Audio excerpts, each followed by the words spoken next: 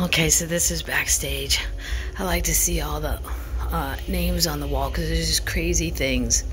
People you know, people you don't know. But here's what's super crazy.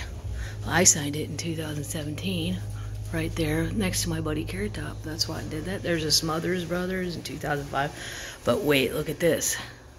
There's the Kiev, or Kiev, if you want to say it the current way, ballet. And then on the opposing wall, holy shit show, the Moscow Festival Ballet 2007. Yeah, spooky, right? Feel bad for everybody involved. It's a terrible situation. But anyway, it's always the musicals, by the way, that... What are the Bernstein Bears? I think I'm too old to understand that. Yeah, so... Little Feet, wow, yeah. Anyway, that just was like, whoa, I saw that on the wall. I'm like, that is so weird. I hope it all stops and everybody can go back to their ballet dancing.